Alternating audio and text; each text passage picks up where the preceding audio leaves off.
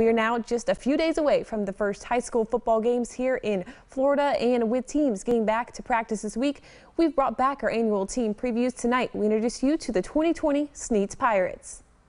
It's going to feel really good, especially to hear the roar of the crowd from last time. It's going to feel really good. The Sneads Pirates ready for fans to be back in their stands this football season at 50% capacity. If we had 15 fans in the stands and just getting to play the game after everything that went on this summer, it's still great. In the first week of official practice, the junior and senior heavy team showing their head coach they're eager for kickoff on Friday night. Normally in shells, you got to really rev them up to go hard and to get physical, win shells, play it as close to being full as you can.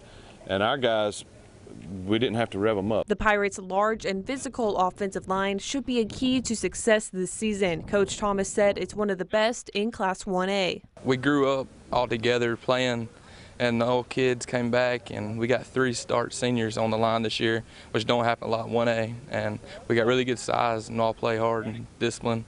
So I think we have a good chance this year. That line will pair well with senior running back Calvin Stringer. In 3 years with the program, he's rushed for more than 3,600 yards in 412 carries and 50 touchdowns. I'm very confident. I already know I'm looking forward to a lot of scores this year. I'm happy for it. Thought it would never come.